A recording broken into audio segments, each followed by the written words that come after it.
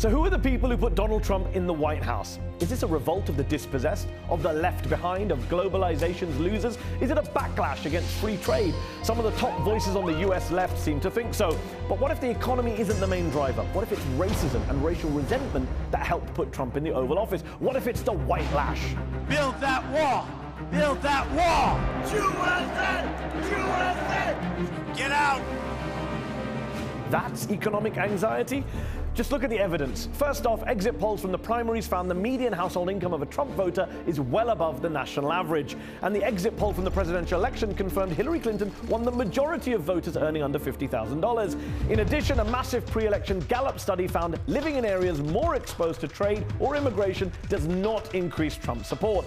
Second, people of color in the United States, especially black voters, are far worse off economically than their white counterparts. If it's all about income and jobs and trade, why did people of color vote overwhelmingly for Clinton, not Trump? Or does their economic anxiety not count? Third, just listen to what Trump voters actually say about why they support him. One study found that the easiest way to identify if someone supports Trump over Clinton is to ask if they think Barack Obama is a Muslim. It's more accurate than asking them whether they're Republicans. That study also found factors like economic pessimism and income statistically insignificant to Trump's rise.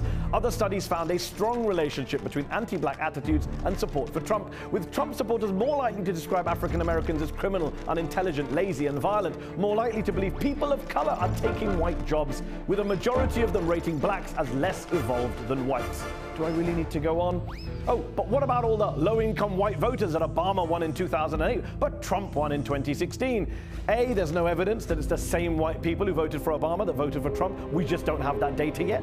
B, Democrats lost more votes in counties where white income growth was highest than where it was lowest. And C, Obama wasn't running against a candidate who engaged in the textbook definition of racism and had a long history of anti-black bias. Look, there are multiple reasons why Trump won: a flawed Democratic candidate and low Democratic turnout, the whole email issue, and yes, of course, the economy played a role. But to focus all or most of our attention on income inequality and the left behind, real issues which need addressing, doesn't tackle the racist elephant in the room. And yes, I accept not all Trump voters are racist, but the racists did vote for Trump. Plus, as one very viral tweet aptly put it, not all Trump supporters are racist, but all of them decided that racism isn't a deal breaker. And so we have a situation where in January, the first black president of the United States will hand over to a president endorsed by the KKK. But apparently it's the economy, stupid.